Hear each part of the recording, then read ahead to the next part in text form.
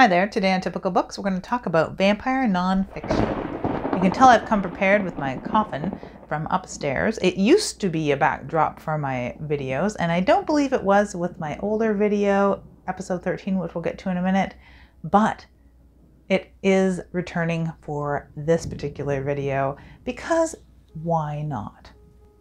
If this is your first time visiting, welcome, and be sure to subscribe. I don't always do nonfiction books, but I do have a few coming up, like true crime, if that's the thing you like to see the most. If you're a horror fan and this is new to you, I am so glad you're here. This goes double if you have a booktube channel like myself and like Jason from Jason's Weird Reads, who recommended this idea, then let me know in the comments below. Now, you may have seen these on my recent bookshelf tour, some of them anyway. I had a note from Jason at Jason's Weird Reads about the vampire books on my shelves. And he had asked if I had a video that covered just vampire books. And I always allude to the other two videos where I talk about vampire books, specifically Vampire Nation. Vampire Nation by Arlene Russo, which I'll talk about here. I do a little deeper of a discussion on the dedicated video, but that is way back when, in the ether, in the eons ago, in the beginning of time.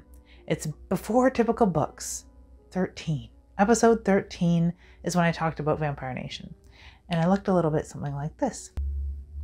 Okay, well, maybe I looked about exactly the same, but I had a little more of a stilted delivery, and also my phone was very garbage. Very much shit. So yeah, now that my camera's not a bit shit, and maybe I am a little bit more comfortable being in front of the camera, and 6 years have passed since that video, and although the prop is not bad, yeah, Batilda would be proud. But being a fan of vampires, being someone who's written a vampire novel, who is currently writing a second vampire novel, and who does have a few of the gems of her collection left on her shelf. These are reference books that I used in writing those things, in just enjoying vampire stuff, in wanting to expand my nonfiction vampire knowledge every chance I get. I had 25 books on vampires and vampire lore and nonfiction and fiction, and just the vampire taxonomy. And around the time that I picked up the book Vampire Taxonomy was when I started culling that collection, because there's a lot of duplicate information. There's only so much information available on vampires, right? So sure, there's new vampires coming out in fiction. Entire books don't need to be written about them, I don't think. So there is a lot of duplication in that, and there even is in the very small clutch that I still have. And I'll talk about some of the books that I used to have that were very important, that were kind of hard to let go, but they were books that I did have the information in the books that I still own. And there are 1 or 2 books out there that I still want to own, so we'll get into my little wish list. This is, of course, the book that sparked this video, aside from Jason's request. So thank you so much, Jason. I actually heard of Jason from Jason's Weird Reads ages ago when I listened to the Darkness Dwells podcast. I was a big fan and really enjoyed that. And then I heard a familiar voice on the Great Lakes Horror Company podcast, and it was Jason doing interviews. And then I discovered he had a booktube channel. So go ahead and check out Jason's Weird Reads here on booktube.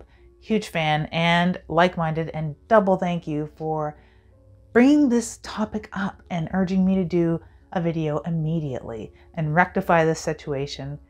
Let's talk about vampire nonfiction. Right away into the wish list. This is Ghost from the Enchanted World collection. The collection also, it has many titles. There was a green one that was Fairies and Elves, a red one that was Dragons, and the black one is Night Creatures. And Night Creatures was black like this, so the 2 black ones, I really have to pick them up. I had found this at Black Squirrel Books here in Ottawa, and all of this collection got destroyed by mold. And I'll do a video another time about the books that I've lost. Sadly, we lost a lot of books to mold and flooding and things like that at one point. And I also had a huge purge of books, garbage bags of books, unfortunately. I know it hurts, but it hurt me too. The Enchanted World books are all very beautiful. This is, of course, the Ghosts edition, but the Night Creatures one, oh, it was so full of vampire goodness. I just need that book back. It is a beautiful book. It's a book that's irreplaceable, and it's a book that I actually need in my collection. I'm not going to spend much time on it, but Vampire Nation by Arlene Russo. Now, this is a fantastic book. It's a really good nonfiction book, and not only dealing with vampires of lore in nonfiction, but real actual vampires that live here and now. There are sanguine vampires, there are psychic vampires, there are all breeds of vampires that actually live and walk among us. Now, there are very big differences between Dracula and even Vlad and our favorite vampires that we know so well and our Edwards. Now, this is, I'd say, indispensable as far as modern vampire thinking. Not really in the same vein, no pun intended. I used to own Bite, a vampire handbook by Kevin Jackson, and that was a flashy covered book that, I mean, it was an interesting book, and I kind of wish I could flip through it again to refresh my memory as to what it is that outweighed it among the books that I do own. But I do remember it having this flashy cover that reminded me quite a bit of this vampires book. Vampire Nation was similar, but even though I don't think Bite was about real vampires. Here's another book that's been on the show, so you can watch the more recent review of Vampires of Lore. And this is a beautiful book. You've seen the inside of it, no doubt. Now, this, of course, was a gift to me by A.P. Sylvia, the author and the publisher, Schaefer House, I believe. They had sent it along for a review, and I did enjoy it very much. It's a great addition to my collection, although, like I've said, many of these books do have a lot of the same information. This is a nice, quick little compendium of a lot of that information. So I really do enjoy Vampires of Lore, and I love the looks of it too. Another vampire book I used to own was Vampires: The Occult Truth by Konstantinos, and it is probably a Llewellyn Publishing book. Considering that author does publish a lot with Llewellyn Publishing. I don't own it anymore, but it reminded me of Vampires of Lore in a way because it was so lovingly crafted. That book had a similar look. Now, that book, it does deal with the walking, breathing, sanguine vampires as well, and psychic vampires too, much like Vampire Nation, but it is smaller, and it just didn't, it had all of the things that Vampire Nation and something like Vampires of Lore have in it. And I didn't hang on to it, although it would be a cool oddity to have right now. This is Vampire: The Complete Guide to the World of the Undead by Manuela Danmacetti, and I love this book. It is just gorgeous. It has beautiful, beautiful artwork throughout the entire thing. It has a wonderful run through history from the beginning to now, and a lot of dark tourism inspired photographs. It is basically a travelogue of terror. Readers of Rue Morgue will understand that terminology. You could follow the map, as it were, from here to Dracula country. I love reading this book, and I've reread it several times. It is a coffee table book in many respects. It is a beautiful addition to a vampire nonfiction library because it does run through everything from the historical to the literary, and it is just a luscious book to read. If you're looking for an all-around compendium of vampire knowledge and you want something that is a little more coffee table and beautiful to look at, not so much heavy on the reading, although there is a lot of knowledge contained here, it's just beautiful, I highly recommend this book. A book that is as beautiful in lore to me, not so much in the pictures, is a recounting of Countess Elizabeth Bathory. I had a couple Bathory books. Blood Countess, not the new fiction one or non-fiction one by one of her ancestors, an NPR commentator. I had owned a very girthy, very studious academic tome on Elizabeth Bathory, and if I can remember the title of Infamous Lady, The True Story of Countess Elizabeth Bathory by Kimberly Craft. That was thick, and it was wonderful, and it was helpful, and I'm sure there's lots of books on the Countess. I need a new book on the Blood Countess. It's not on my wish list because I don't know what one to pick. I'd have to go in a bookstore and flip through them and see if one really strikes my fancy. That book got lent out, sadly, and never returned. But hey, it probably went to someone who needed it more than I did. This unassuming little tome is a beautiful little vampire taxonomy. It would sit nicely on the shelves of any laboratory. Vampire Taxonomy by Meredith Warner. Now, I love this book.